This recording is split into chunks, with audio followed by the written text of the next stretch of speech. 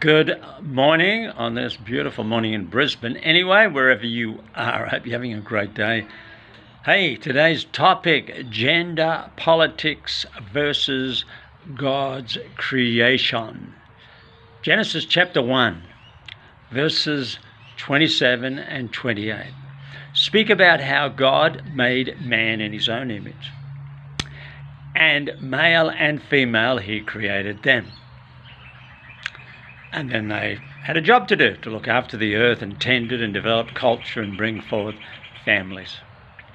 It's kind of interesting today. We see this big harvest of an idea of equality of men and women. It's like a gender card. Actually now the laws are being passed, of course. I'm not going to get into too much politics, but you can't, politics is enacted morality, so you can't totally avoid it when you're thinking from a Christian perspective.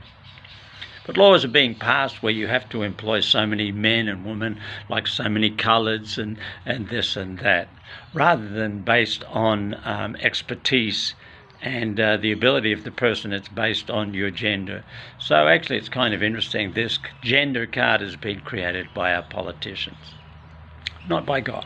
I want to talk to that issue a little bit today, because I don't think we're ever really happy unless we're living according to the design that God has for us.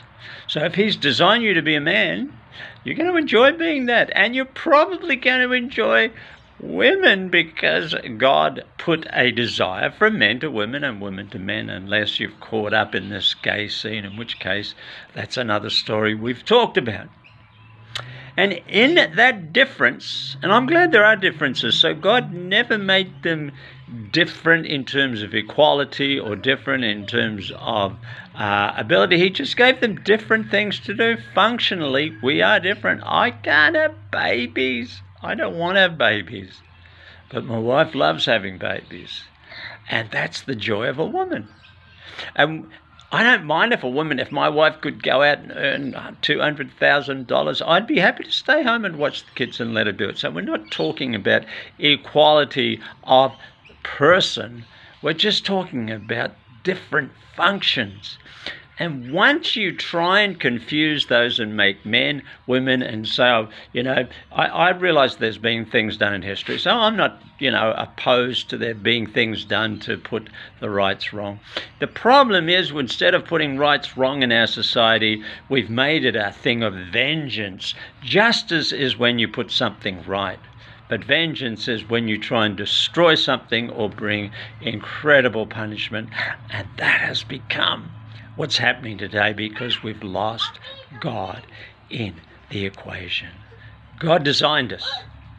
Let's live according to that design. Have a great day. God bless you.